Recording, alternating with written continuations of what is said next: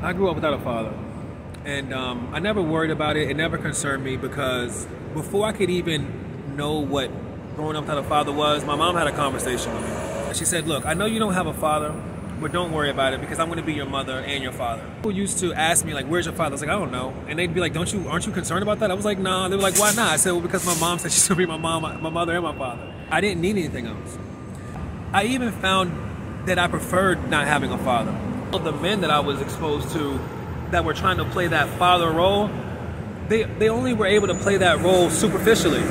And so growing up, I never really grew up wanting or missing or not or just being upset for not having a father. One time I actually asked one of these dudes for advice, and it was with skateboard. I never forget this advice. I asked this dude, I was like, well, you know, what should I do? Because these people were telling me that I'm not real, I'm not this, I'm not that because I skateboard.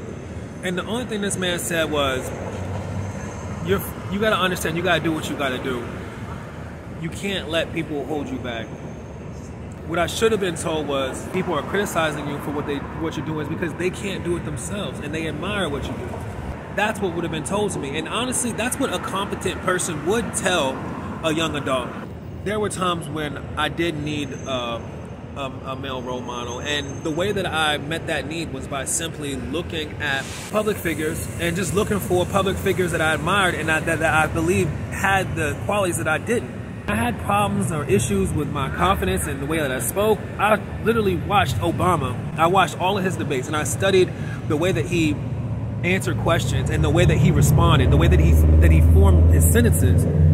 When I needed motivation or when I needed direction, listen to a lot of Jay. I used to listen to Reasonable Doubt, Day of My Lifetime Volume 1, Day of My Lifetime Volume 2, and I was listening to it because I always admired the trajectory of them. I always admired how they transitioned from the street into the corporate office, and I thought it was so cool how someone could work in an office, and because they had on a suit and tie, their output for the day would be so low, but their income, in my mind, was just so high. You know what I mean? Especially coming from like blue collar work.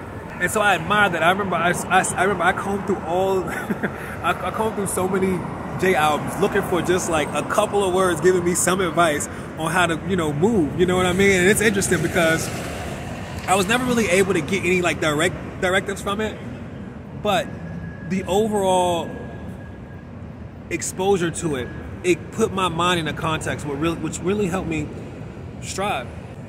Now, as an adult, I still am not upset about growing up without a father. I don't miss not having a father. And I talk to people all the time who grow up without fathers, and they say different things like, you know, they wish they were able to get in touch with their bloodline and get an idea of like what the other half of their family is like. If I really do take the time to really brainstorm and really rack my mind, I would partially like to know who my father is, just so I can kind of like see what they look like, and just to also maybe have a connection with another side of my family. But outside of that, I'm almost kind of glad that I don't know who my father is, because it gives me the freedom to determine my own destiny more so than I would had I had a father to sit there in front of me and to sort of sit as sort of a I would feel upset if my father was a failure. Father was stupid. You know, I would feel upset if I found myself to be 3 times the man of my father. And I'm gonna be honest, chances are that could definitely be the case, and I would be more heartbroken had I known who he was given those circumstances. So I said to say that, like, even now, I don't particularly care that I don't know who my father is. I really genuinely don't. And I'm almost happy that I don't know who my father is. I feel like a lot of men grow up with fathers who achieve so little in life and mothers who really are just on the same page. It's like when you meet people in life that don't have a lot of confidence, it's like I think that could be one of the reasons why.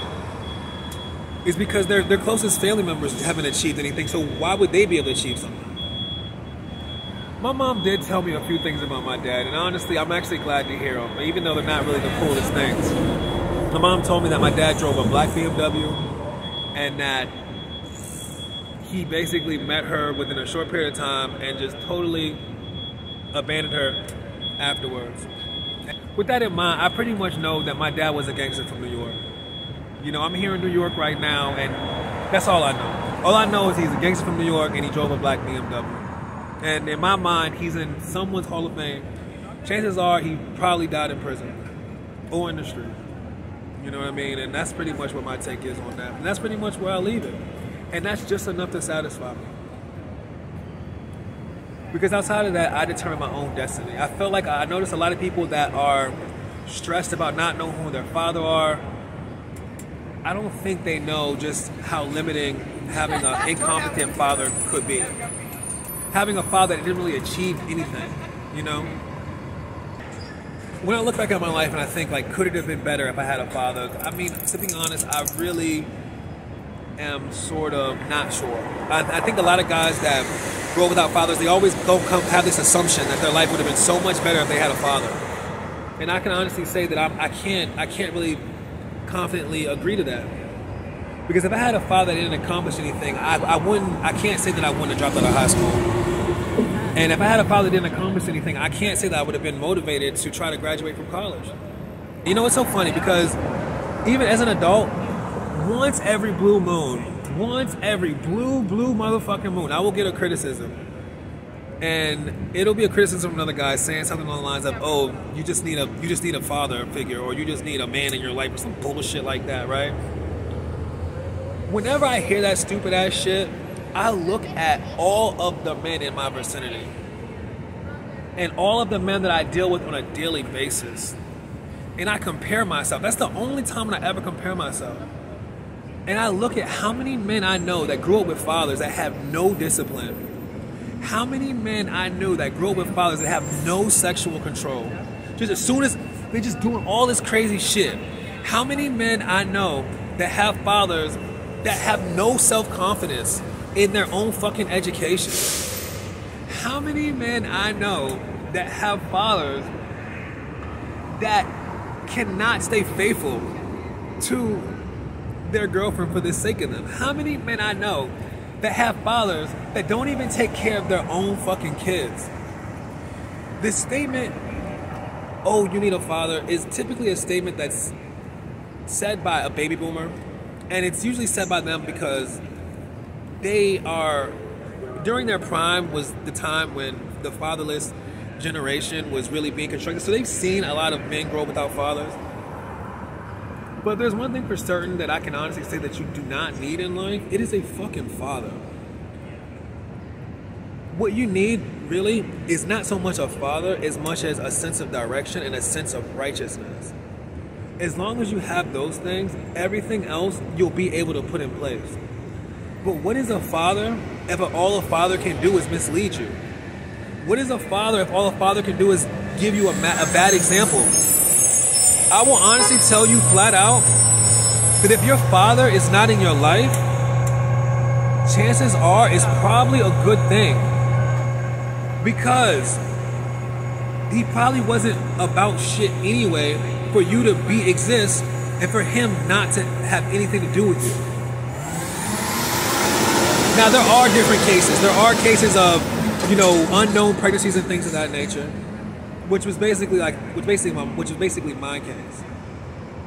But I say all that to say that you should not feel ashamed for not knowing who your father is. Instead, you should see it as an opportunity to become your own father, to determine your own destiny, to push forward in your own life. It doesn't mean anything. I dropped out of high school.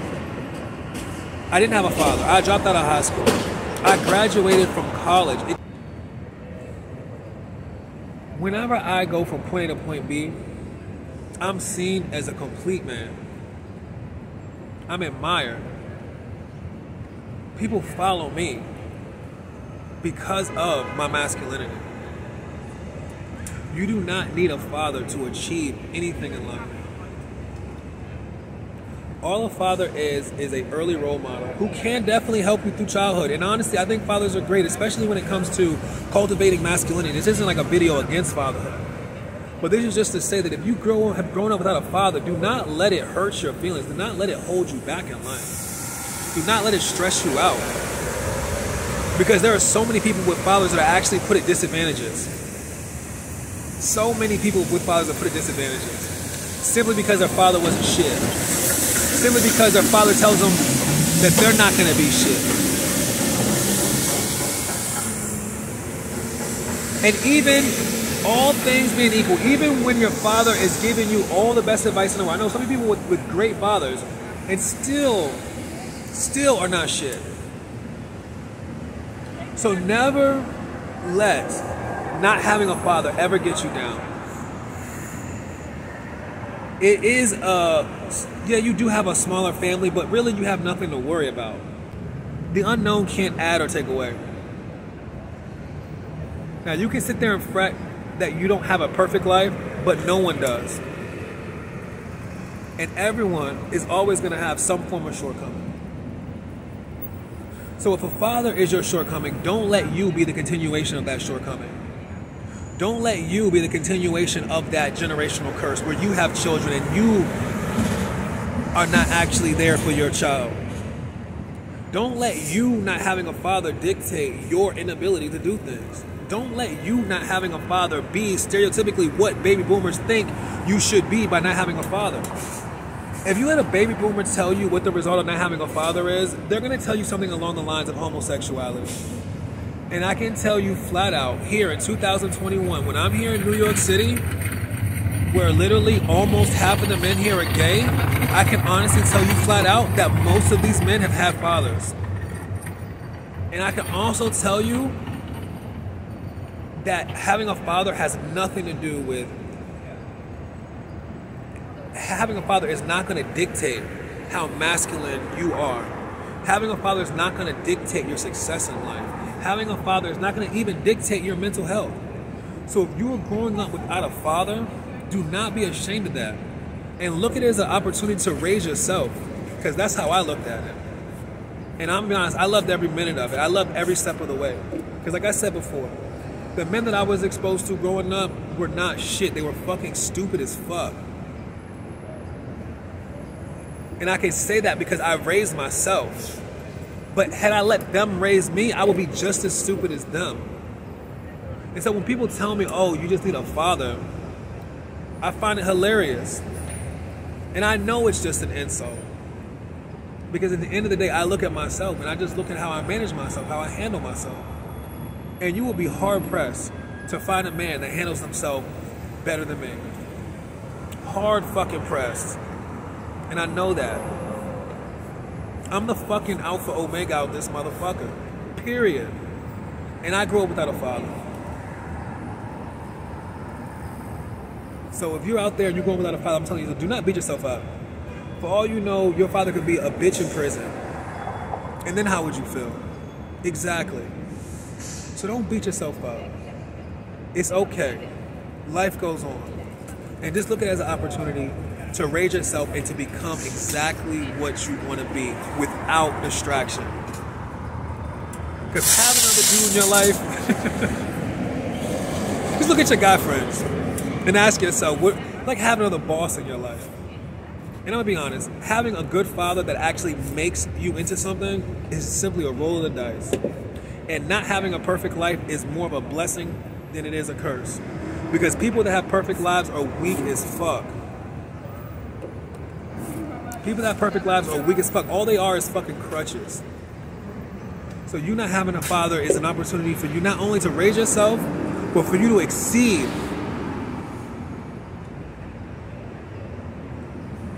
where you would have been with a father, because now you have to make up for the rest. And then there is a real opportunity to become alpha. That's what everyone wants to be. You want to be alpha? Okay, cool. Raise yourself. That's an easy way to become alpha. Know who you are. Having a father isn't going to help you achieve that at all.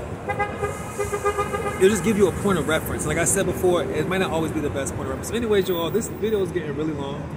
You do not need a father to be successful in life. You do not need a father to be a fucking man. You do not need a father for anything, and you should never beat yourself up for not having a father. With all that said, it's your boy Diesel, conclude another one for the people. Your future is what you choose. Be happy. Don't beat yourself up over something that doesn't fucking matter.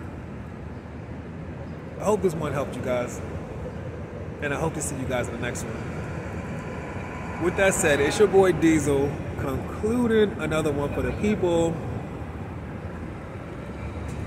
I'll catch you guys in the next one. Thanks for watching. Don't worry about not having a father. Signing out. Peace.